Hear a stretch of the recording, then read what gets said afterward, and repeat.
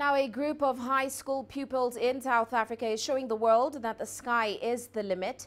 The Rhodesfield Technical School, specializing in aviation, was officially launched by the Gauteng Education Department this week. Historically, black children received a substandard education and found it hard to enter the industry. But this now helps develop young professionals for the engineering and aerospace industries. In just a few months, pupils have learned how to design, build and fly aeroplanes. CGTN's Julie Scheier with that report. Good morning, ladies and gentlemen. Welcome to Rhodesfield Flight Cargo. My name is Junior Kappa and I'm going to be your pilot for today. Being a pilot is just a dream for many South African children. But with the launch of Rhodesfield Technical School for Aviation, that's about to change.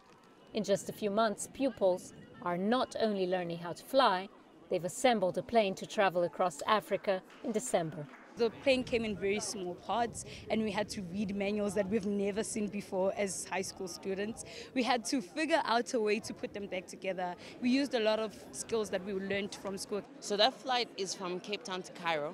So obviously it's not one flight. We'd like to explore Africa and to be able to touch the youth there. So we'll be landing in different countries, around 15 in total. The school focuses on maths, science, engineering and aviation, skills that are lacking in South Africa. Our learners have 6 compulsory subjects.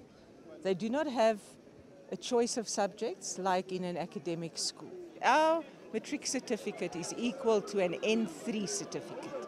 So basically your artisans, your people who go out into the industry, they need at least an N3 certificate. The Gauteng Education Department has partnered with the private sector to help train and develop these learners. It has also invested around $24 million in bursaries. They are going to contribute to the economic development and skills revolution in our province. We need new skills and we have to create interest, and these learners are the future. This is very exciting. And I'm grateful to the Gauteng government and the Department of Education to be saying that they will be lending a hand, as doing courses in aviation is expensive. Rhodesfield is the 9th of 25 specialist schools that will be introduced in the Gauteng province.